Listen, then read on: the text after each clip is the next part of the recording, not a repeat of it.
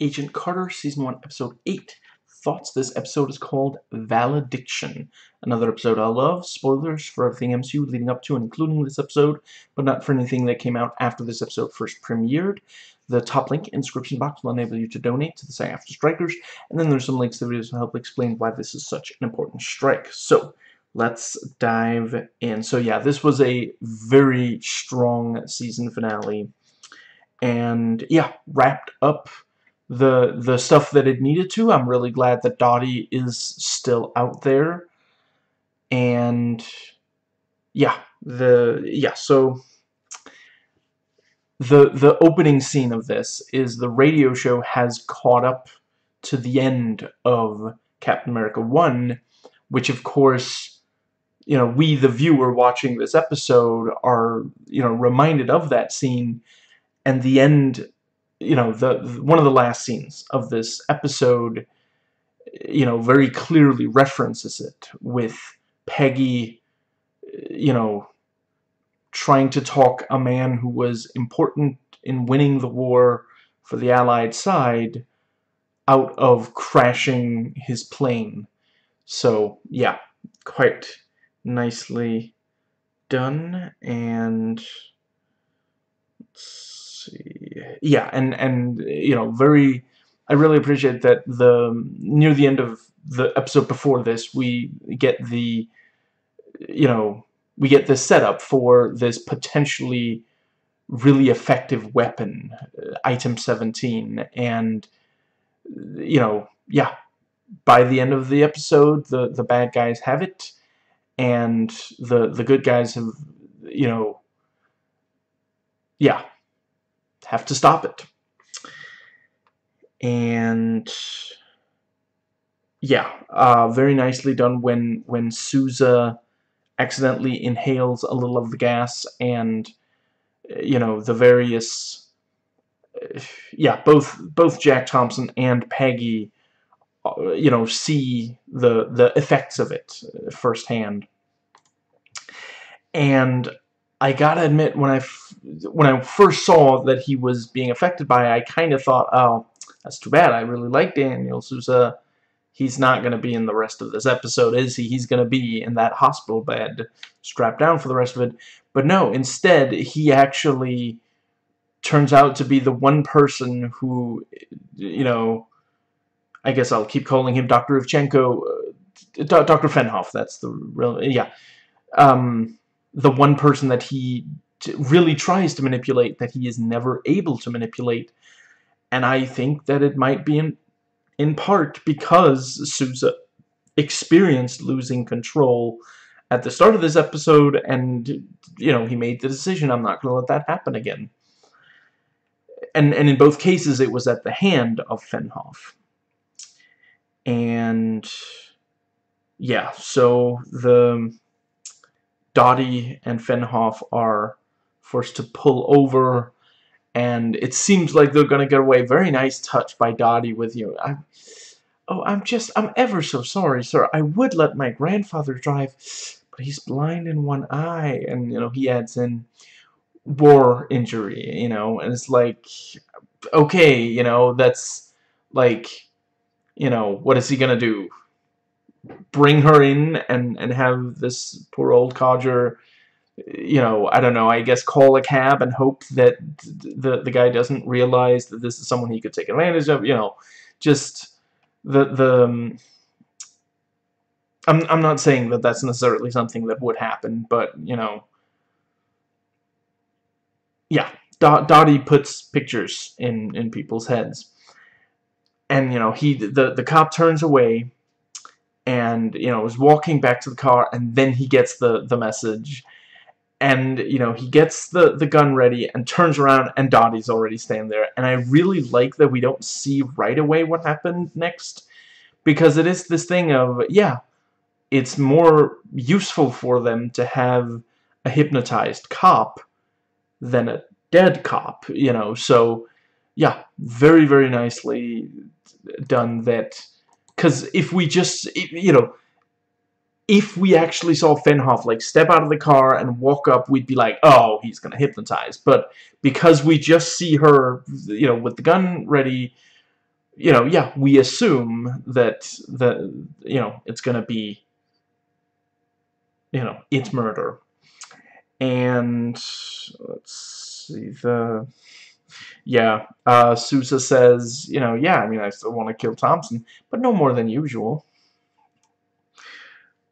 And yeah, so Howard has come back and is willing to explain everything. So the gas is called midnight oil, which, as in burning the midnight oil, as in working really late, which is what it was originally supposed to do.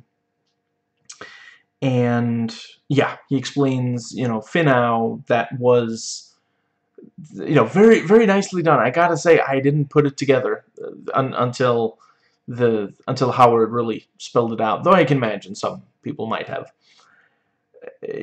And let's see, right, before so yeah, later in this episode, we're told that Howard is not putting this stuff back in the vault. He's going to destroy it all, because no country can, be trusted with these things. And it's like, I mean, I feel like the implication is supposed to be, but Tony Stark, now there's a man who can be trusted with weapons of mass destruction. And it's like, have you seen the movies?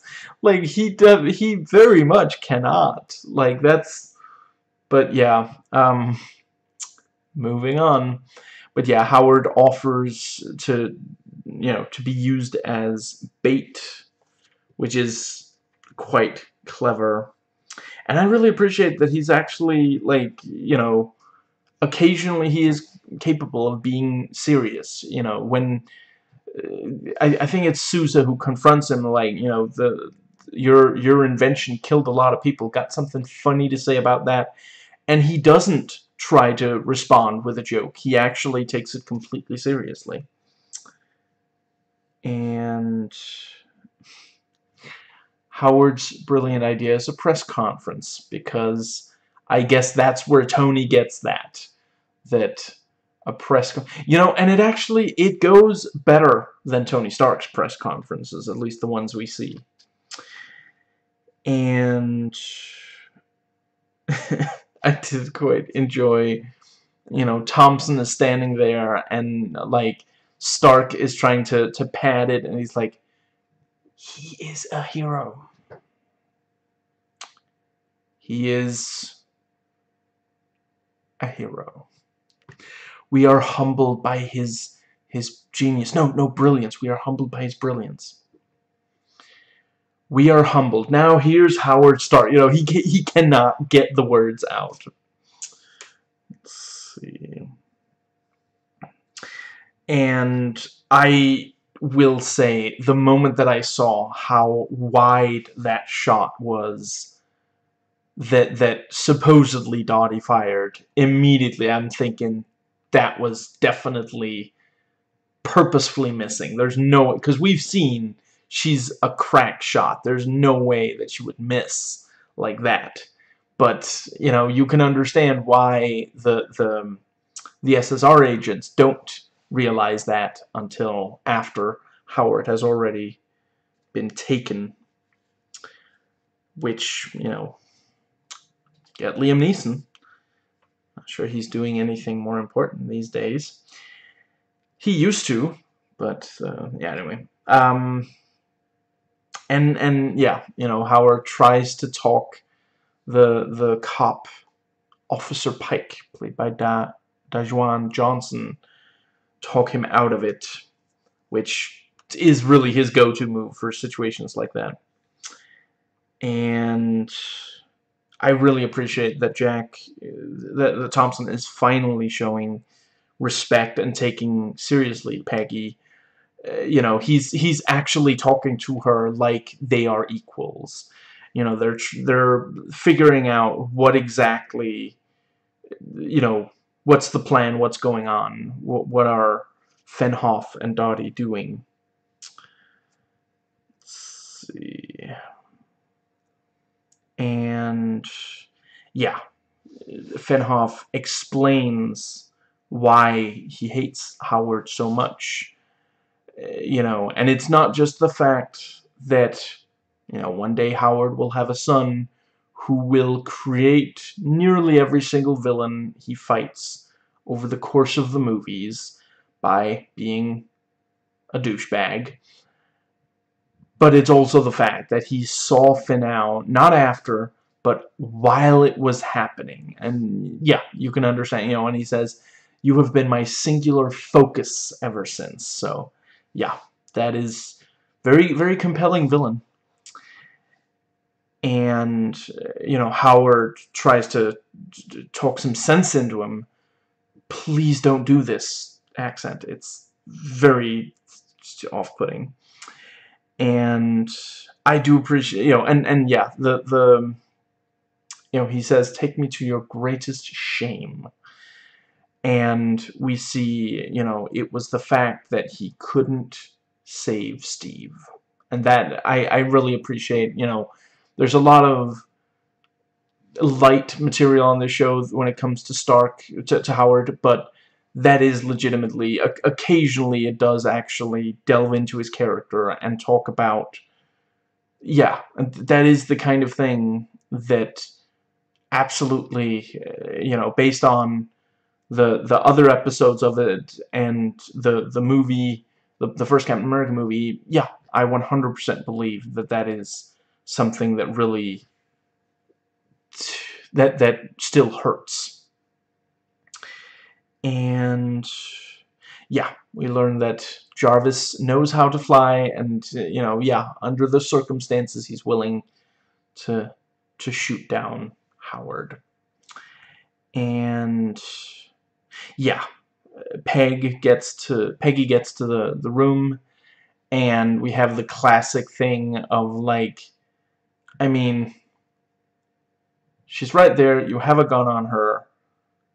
Like, you don't have to shoot to kill. Like, shoot her in the leg or something, but then we wouldn't have the fight, and that would be a shame. But the climax was slightly underwhelming, but at least she's still around. I would rather that, you know, I haven't watched any of season 2 yet, but I really, really hope that they do bring her back and give her something really compelling to, yeah. And let's see, we have the, yeah,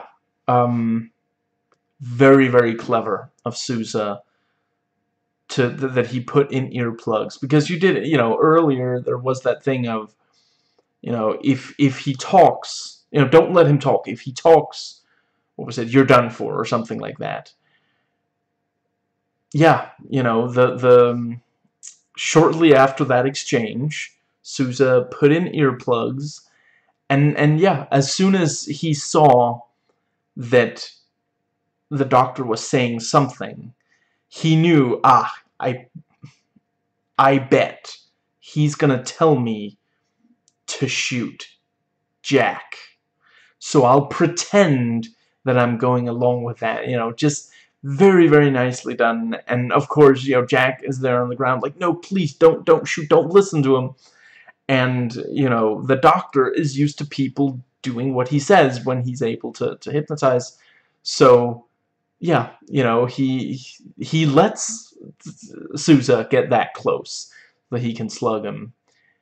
And yeah, you know, the things that Sousa said, I've only watched the scene once, but I'm willing to bet if I go back and watch all that again, yeah, 100%, you know, he didn't say anything that would either betray the fact that he can't hear what the doctor is saying, or suggests, no, he hears it and he understands it, which makes it weird that he then pulls out earplugs. How is that, you know, the things that he said were, you know, it sounded like, oh, he's, you know, he's being hypnotized, but without, yeah, very, very nicely done. And let's see, we see the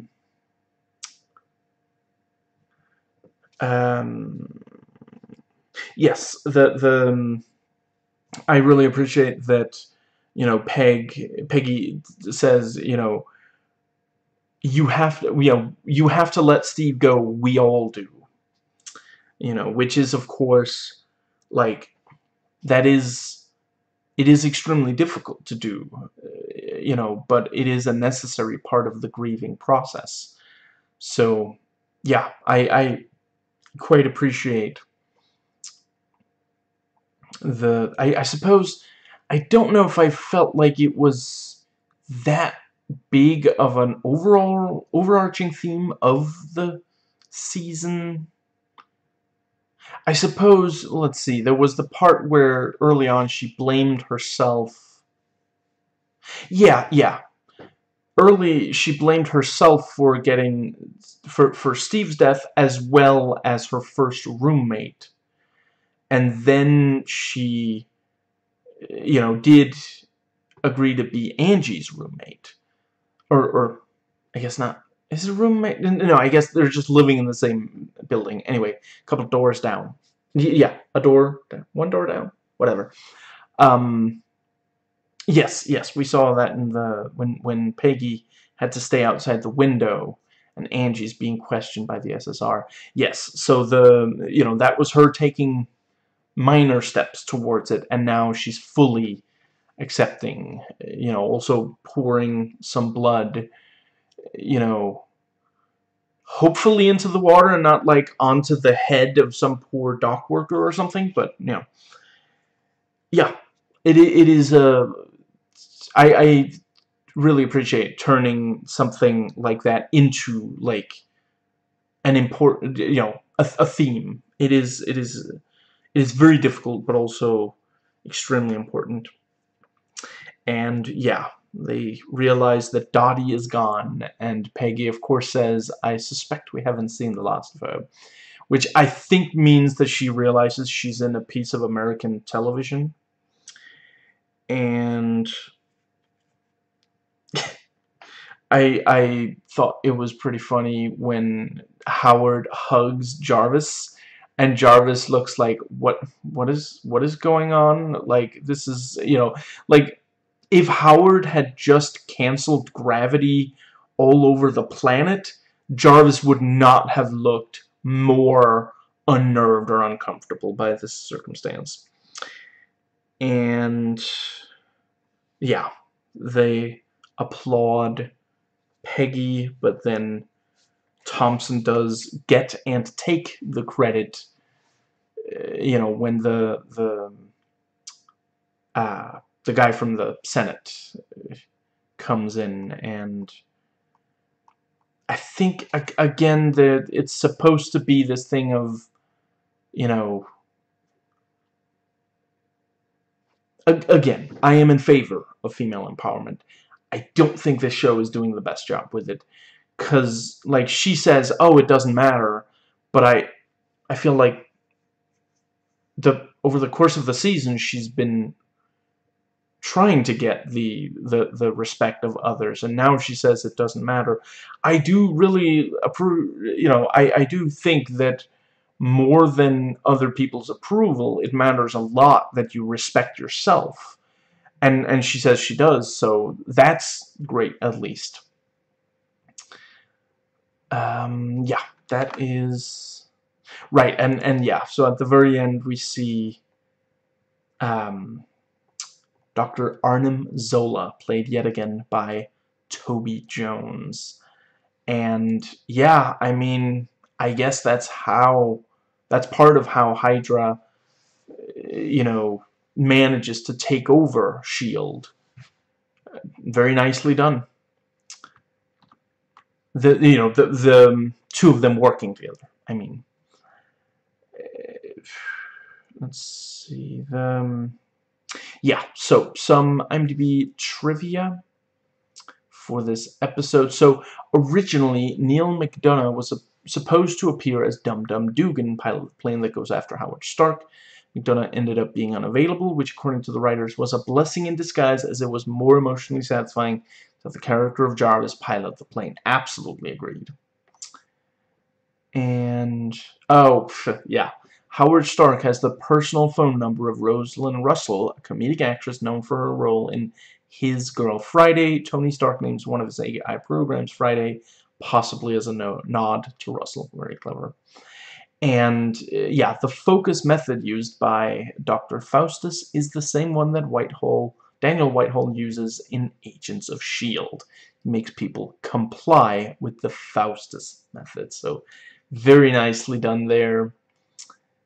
And this features Dr. Arnim Zola coming in contact with Dr. Ivchenko. This could imply that the Winter Soldier program was created with the support of Dr. Ivchenko, which does make a lot of sense. They were able, they use these keywords to activate, Bucky instead of the, which enables anyone who knows the code words to do it, as